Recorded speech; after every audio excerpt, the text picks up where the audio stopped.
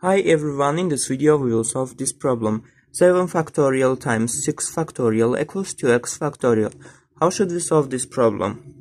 Firstly, 7 factorial times, we know that 6 factorial equals to 1 times 2 times 3 times 4 times 5 times 6. And let's put it here. 1 times 2 times 3 times 4 times 5 times 6 equals to x factorial.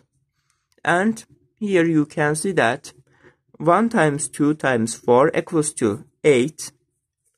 And we know that 6 equals to 2 times 3.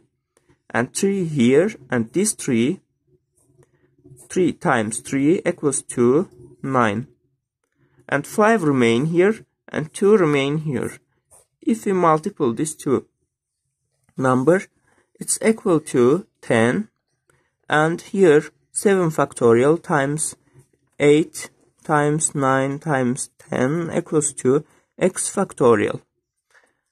And we know that n factorial equals to n times n minus 1 times n minus 2, etc. times 3 times 1 times 2 times 1.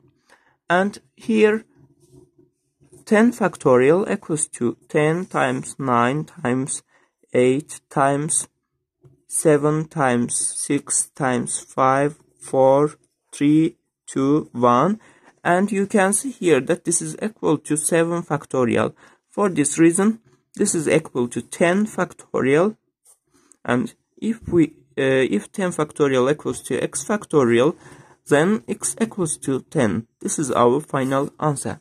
Thanks for watching. Don't forget to subscribe my channel and thumbs up my video.